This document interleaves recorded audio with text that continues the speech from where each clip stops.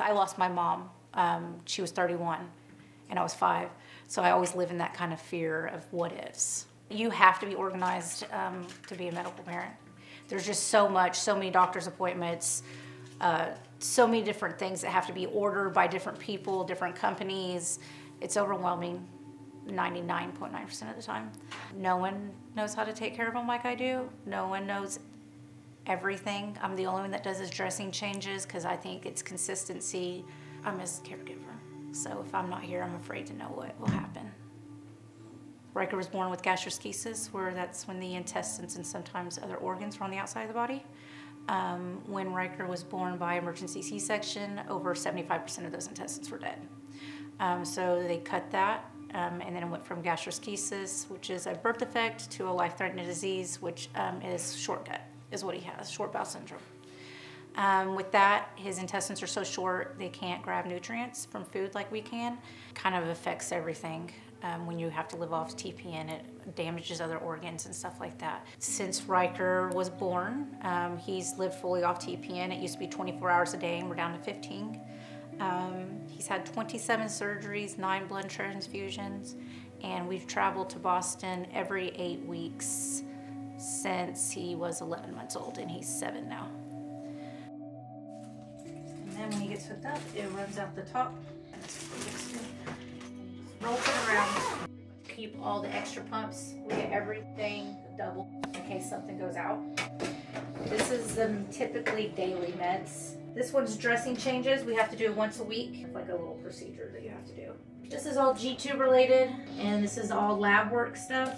So I do his lab work. You need every size of syringe there is in this world. I got you. This is our traveling one. So it already has a dressing change kit ready. It already has extra days. It also has the backup pumps, and then I also have the medical list, or the medicine list that he's currently on, and I keep it updated. Where did they leave? Did they go bye-bye for a little bit? Yeah, they said to be back in, they go in 20 minutes, but they'll be back in like 7, I don't know. He is an average 7-year-old child. He's delayed in some areas, and he has wires hanging from him, but without them wires, you wouldn't know any different. He bounces off the walls just like any other 7-year-old boy. So, I mean, it's a challenge. We came into this world and had an idea of what we wanted to be when we grew up, and then it was completely turned around, and our lives were flipped, and we got told what we were going to do for the rest of our lives.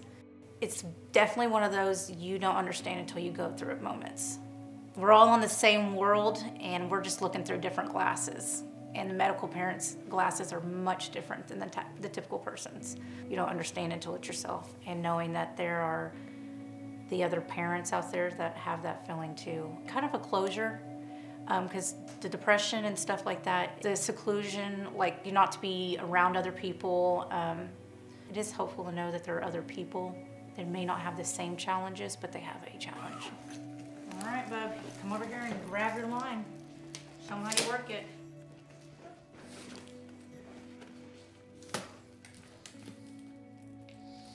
Yeah, I mean, I've known about Wichita's Littlest Heroes and been a part of it socially, but not physically, because I was so far away. But I was always invited to the events. They know we're from here, so they've always welcomed us with open arms. We went to the birthday parties. We became more than just parents that are in a Wichita's Littlest Heroes group. We've become friends, a family.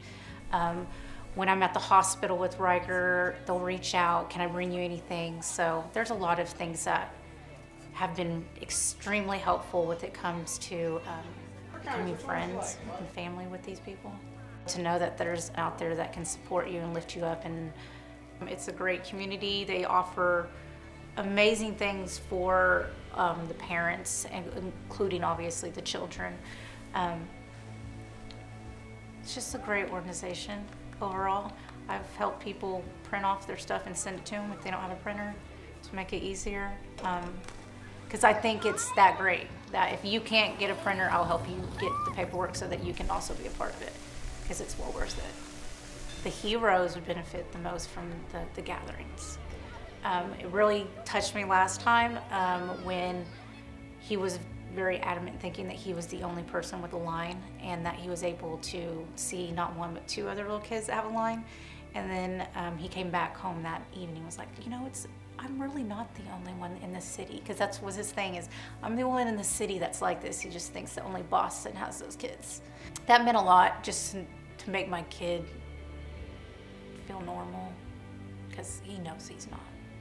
But when they seen Ryker and how like open he is, they're like, oh, okay, well, maybe we can be a little bit more open too. And they're like showing theirs just a little bit.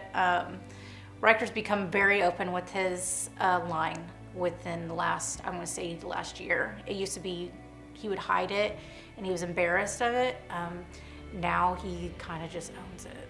So we were at a restaurant yesterday and someone even said something about steak, and said, you want to eat steak? And he's like, no, I don't eat. And he's like, what do you mean you don't eat? And he just lifted up his shirt. He said, see, I just live off a line. And I was like, I love to see that he's got to that point where he's not ashamed of his body and the things that he's been through. So, and Wichita's Littlest Heroes, I think, has a huge part in that, because it's making my child feel like he can be himself and that he's not the only one that's different.